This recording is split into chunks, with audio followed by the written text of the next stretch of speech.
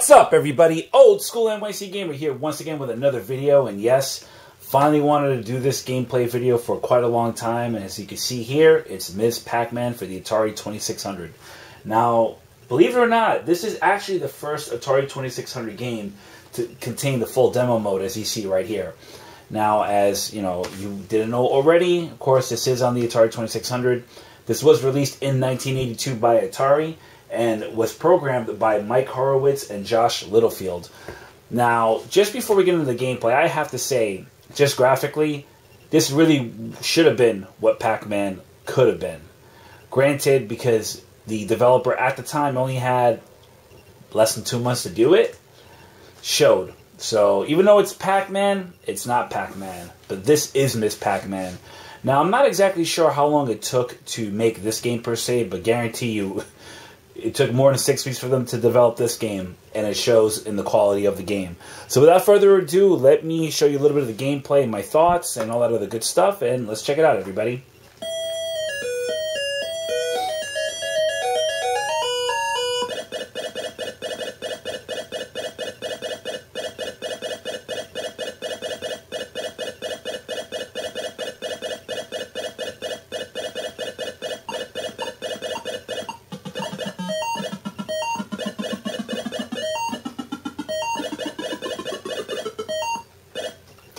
Well, as you can see right there, pretty darn close to the arcade, if not pretty much arcade perfect.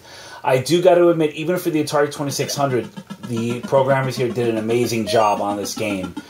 When it comes to the mazes, the behavior of the ghosts, I mean, it's pretty much, like I said, pretty much arcade perfect.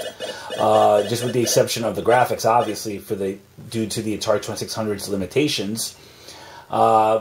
Yeah, I mean, the mazes pretty much are spot on. In this game, even back in the day, the best I could do is get to the 3rd level.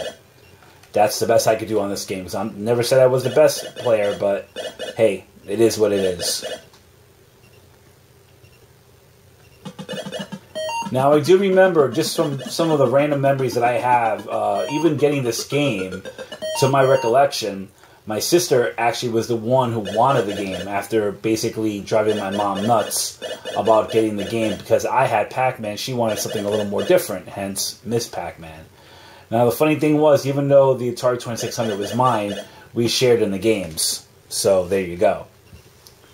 And I believe that was about 1983, if I'm not mistaken. So, this game was pretty new when we got it.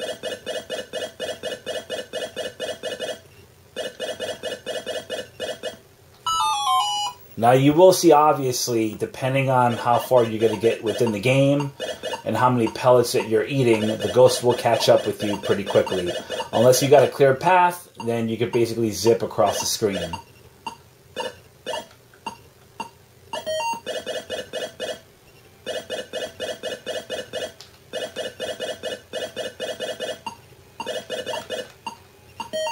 And there's always...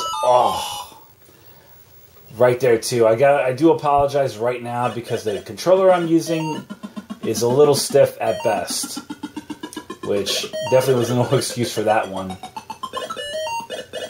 But as I was saying, this game pretty much is, to the arcade. Now, if you notice some of the ghosts with the flickering going on, you will have some behavioral moments here. Like there's always one ghost within the game that's going to be more aggressive than the others, obviously. Some just wanted to see how far they could get into the game. Some want to go for points. I pretty much am just trying to survive within this game itself.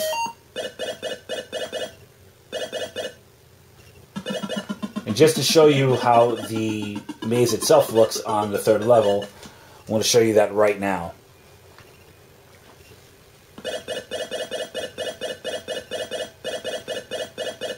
And you see that one bugger literally about ready to kill me.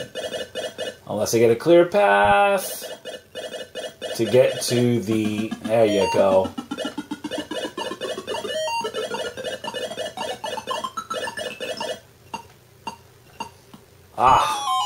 You guys gotta watch out for that too when they even go through the escape routes. But I just wanted to show you that really quickly. And I'm Whoa, I guess I was not about to die.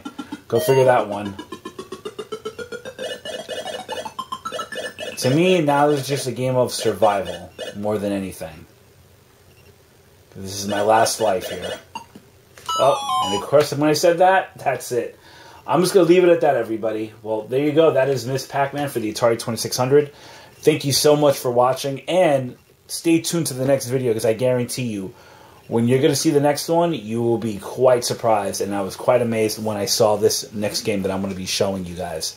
So feel free to check me out on Facebook and on Instagram. Feel free to follow me on both of those. Always feel free to check out some of the earlier content I had. I have a bunch of playlists within my channel. If you have any questions or comments, leave them down at the bottom right there, and that's about it. Have a good one, everybody. Have a good night, and take care. Cheers.